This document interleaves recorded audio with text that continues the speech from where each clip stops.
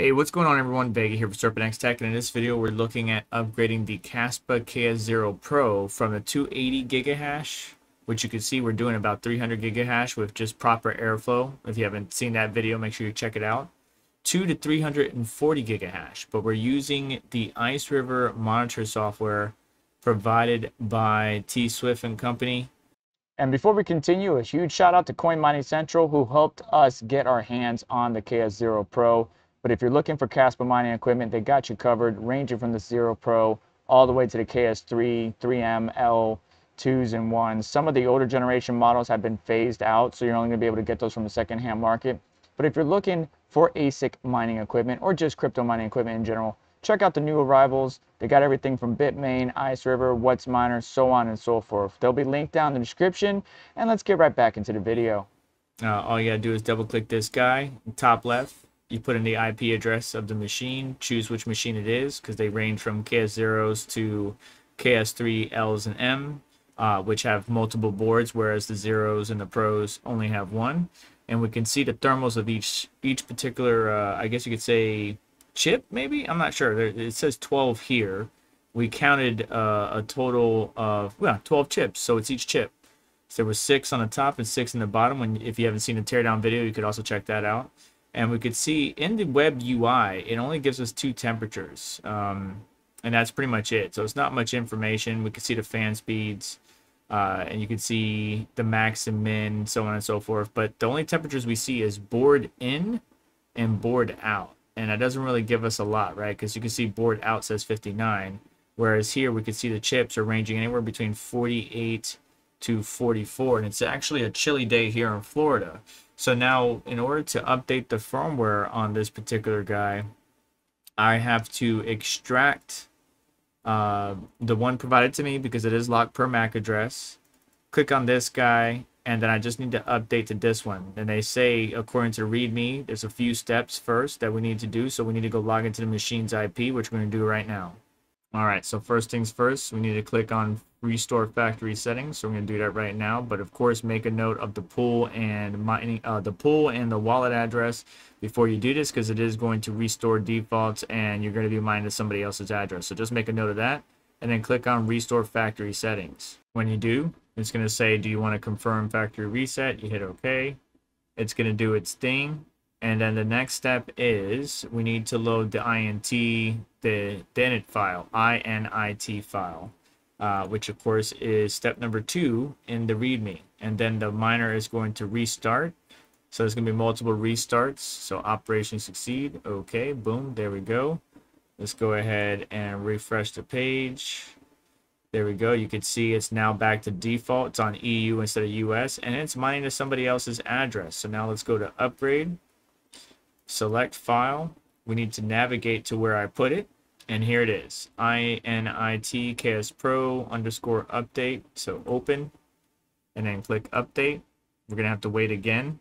It's gonna say operation succeed. Okay, and then the miner's gonna restart. Be patient as the miner restarts, and then we can move on to step 3. There we go. Confirm restarting of the machine. Okay. Give it a little bit more time, because we gotta wait for the miner to come back online now. You see, if we go to the home page, it's just blank. So just give it a little extra time. And for step 3, all we gotta do is upload the firmware with our desired overclock. In this case, we want the 340G _ L _ KS Pro _ update. According to the README, we basically want to start with 340GL, and then the one without the L, and then the one below that, like the 320 with the L, and then the one without it, so on and so forth. Kind of stepping it down, finding your range, making sure that you're aware of your thermals and environmental conditions, and just aware that maybe T-Swift and Company can hit higher clocks than you can. So now we should be able to refresh. Machine's still coming back online. Let's give it some time. We got to log back in. Nope, there it is. All right, so it's back online. We haven't adjusted the pool or the wallet address yet, but now you can see there's no T-Swift picture here on the left, so that means we're back to factory. Firmware upgrade, select file, and now we're going to apply this bad boy right here and update. Same thing, it's going to need to restart. Be patient as it restarts, and you're going to want to let it settle. But at the same time, we're going to use the Iceriver monitoring software to keep an eye on things. And so we just grabbed a quick screen grab of the original. It disconnected because the monitor is restarting, obviously. But I just wanted to grab that to see what the thermals are and compare them after this upgrade gets done and everything gets settled. So there we go. Okay. Needs to confirm restart. Okay. Okay again. Now we're waiting for the monitor to come back online. And most importantly, what are we doing? That's right, class. We are making sure that our wallet address and mining pool are updated so we don't mine as somebody else. All right, now we go back to mining settings, update the pool and username, and then just sit back and watch it as it connects and keep an eye on the hash rate and the thermals. All right, so we're back online, but before we continue, I just want to make sure you guys are crystal clear in case this is the first video of my channel you watch. I've done videos on modding this and options to cooling and thermals and all kinds of stuff, but T-Swift is not liable. T-Swift and company are not liable. Use this firmware at your own risk. Be smart about it. You should have already modded it so that way you have additional power from an increased power supply.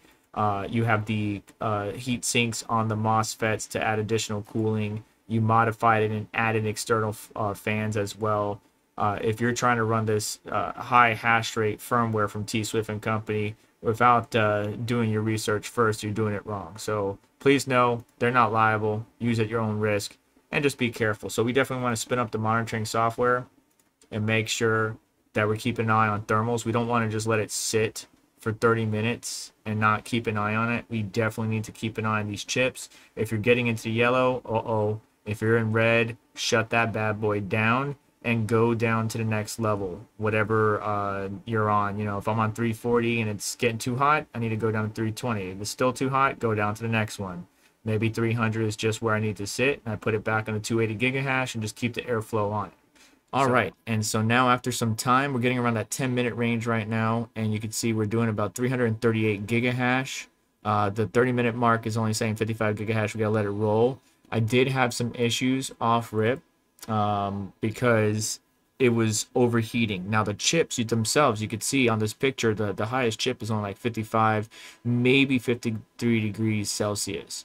But the biggest issue is the MOSFETs, right? We're pushing a higher overclock. And with these higher overclocks, we're going to heat up the chips. And when you start stepping like towards the lesser ones, like this is the 320 gigahash I'm trying right now.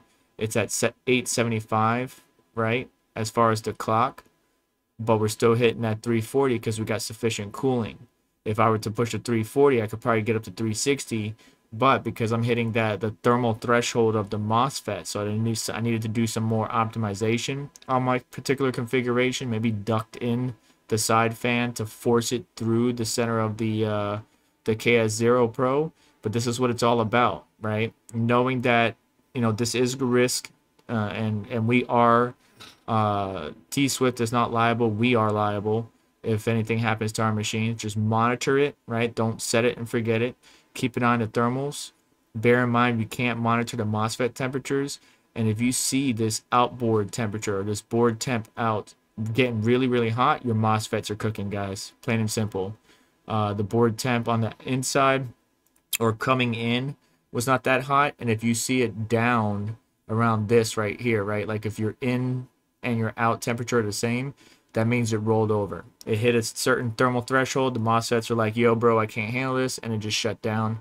And it's not running at the hash rate advertised. So it's all going to be about airflow and cooling. But it is possible.